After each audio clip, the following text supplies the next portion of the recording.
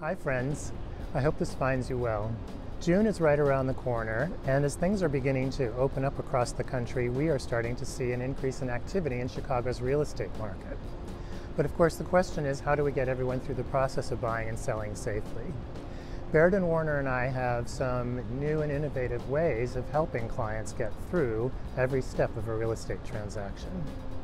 In this month's newsletter, I detail how buyers can do the entire process virtually, from an initial conversation about goals and what's available on the market, all the way through to the final closing on a new property.